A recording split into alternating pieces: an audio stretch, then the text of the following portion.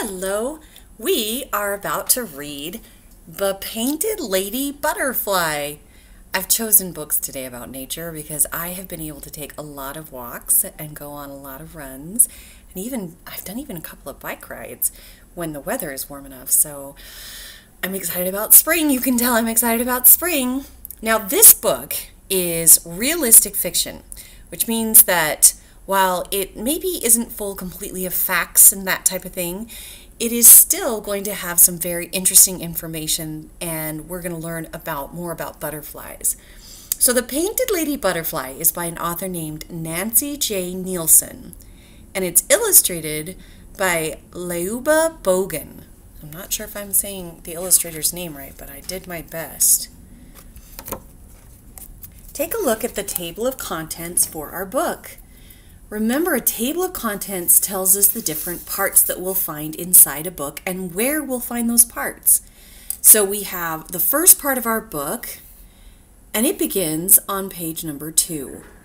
Then we have a middle part, and it begins on page 6. Finally, we have our last section of this book, or chapter, and it begins on page 12. So our title page also contains our table of contents in this book. So the first part is titled Butterflies, Butterflies. We're going to read this book as an echo read, which means I'm going to read a page, then you will echo read it back to me. I love butterflies. I see them outside every summer. Your turn.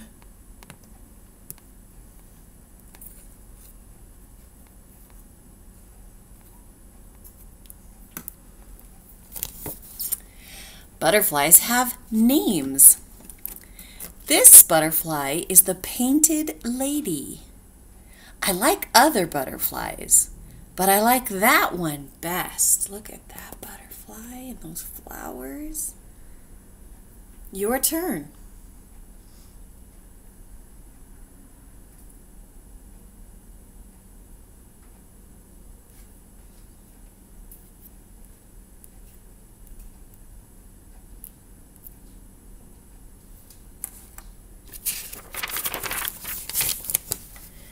Now it is winter. There are no butterflies outside. I wish I could see butterflies now, I said to my friend Amy. Sarah, have you been to the butterfly house? Amy asked. I've never gone, I said, but I would like to go. So here are these two friends, Amy and Sarah, talking about butterflies. Are you ready?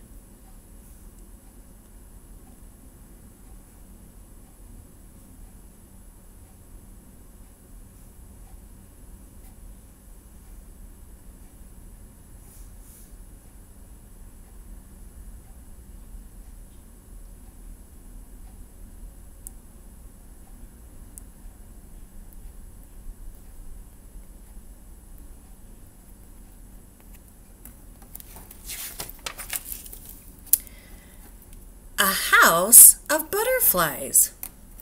A week later, Amy called. Would you like to come to the butterfly house, Sarah? My mom and I are going. Yes, I said. Just beep when you get here. Oh, she's on the phone.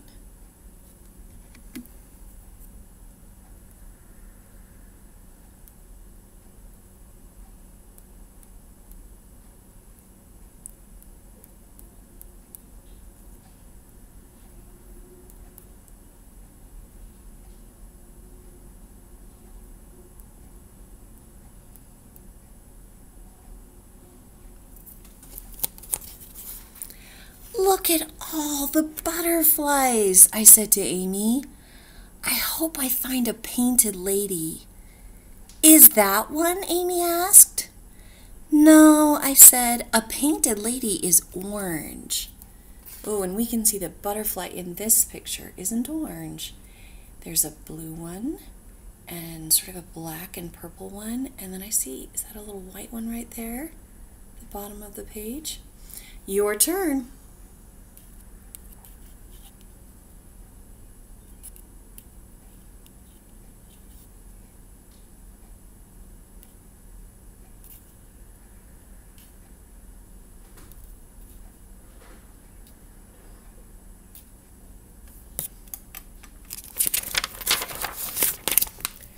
A butterfly landed on Amy. "Look, Sarah," Amy said. "Is it a painted lady?" "No," I said. "A painted lady doesn't have black bands." So take a look at the picture. Ready?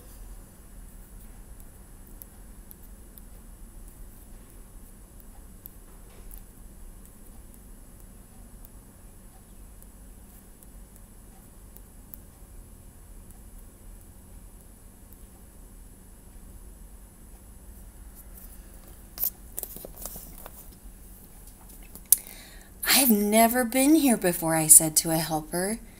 "Do you have a painted lady?" "Yes," she said. "Search. You will find one."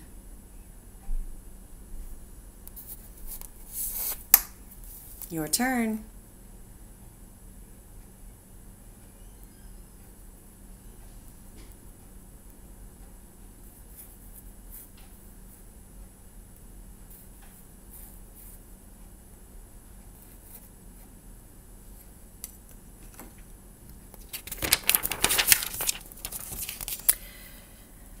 "There it is," said Amy. "No, it's not," I said. "A painted lady has black and white spots." We looked all around. We looked under plants and on plants. We looked everywhere, but it was gone. That's not the painted lady.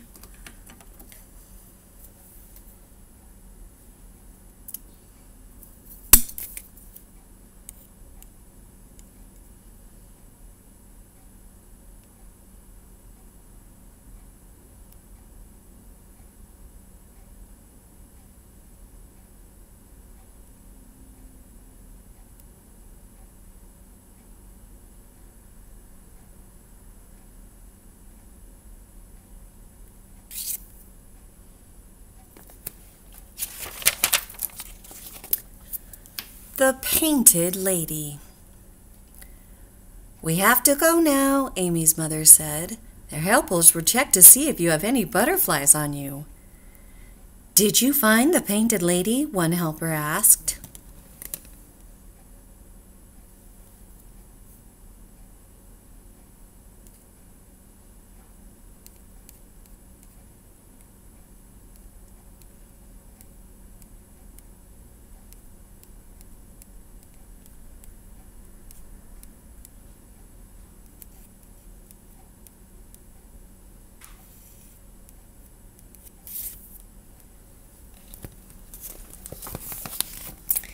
"No, it must be invisible. We never did," I said. "That's odd," she said.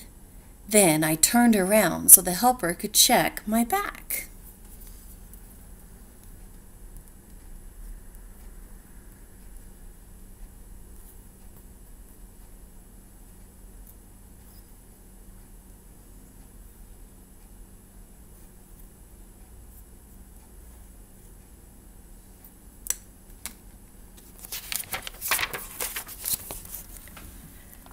"Now I see why you couldn't find the painted lady. It was on your shirt all the time," the helper said. She gently lifted it off and showed it to me and the others. It was beautiful.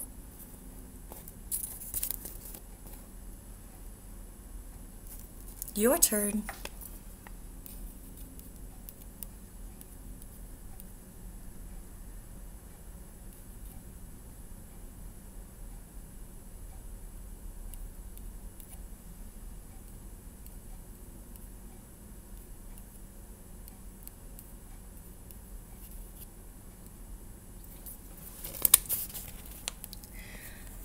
"I'm going to come back to see the painted lady," I said. "And now I have a clue about where to look first." Get ready, readers.